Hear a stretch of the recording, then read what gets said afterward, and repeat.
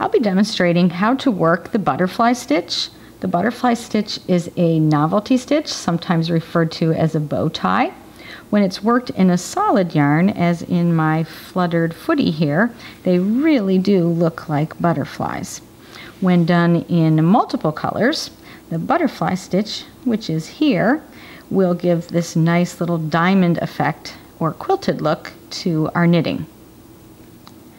Butterfly stitches can be of any size. They're an odd number, usually 3 or 5 stitches wide.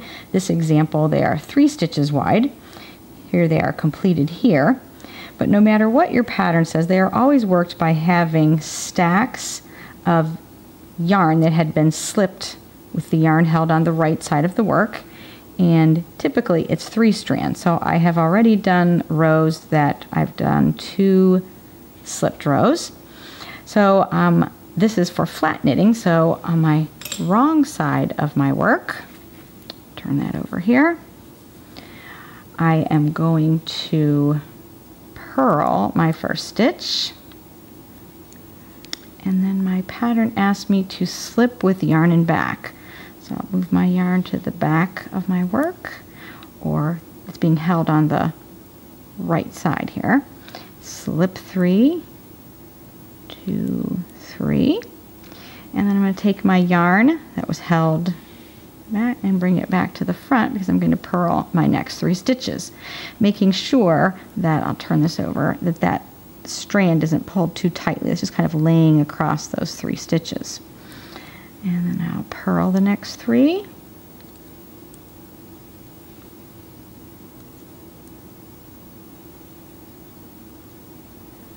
Slip 3 with the yarn held. If I were working this circularly, of course we don't have any wrong side to purl on, so I would just be slipping with my yarn held in front.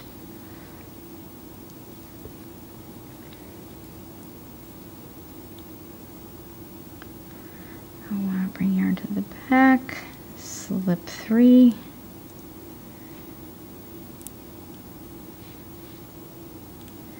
On this last stack, I wanted to show you what would happen if it asked you to slip 3 and then knit. This be on the wrong side. So I'd slip the 3, and because my yarn is already in the knit position, when I go ahead and would knit this stitch, or however many would come after, if your pattern indicated, you could just leave your yarn there and my strand will come across those 3 stitches.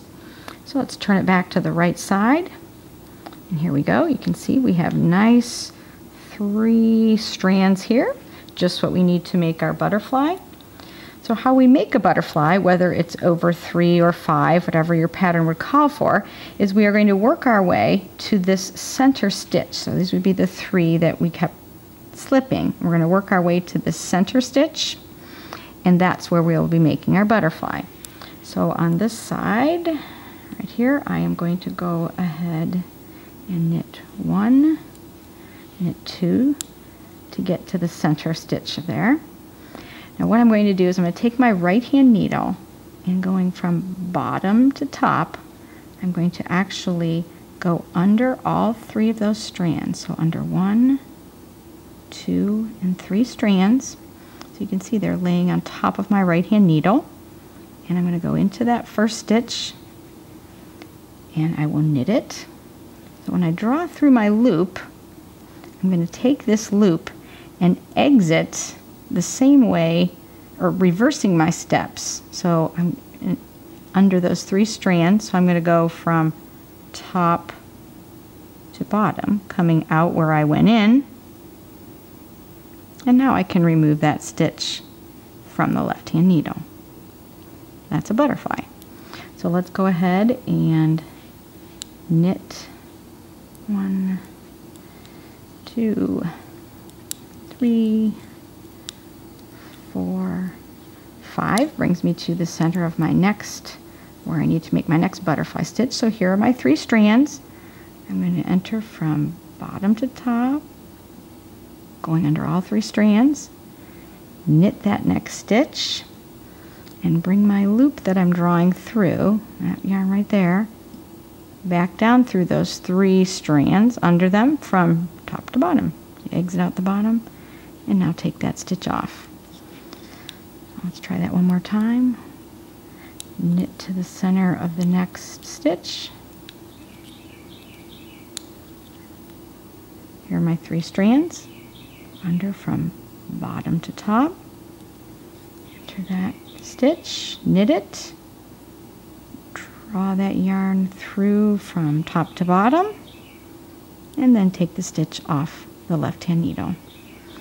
And that's the butterfly stitch. Happy knitting!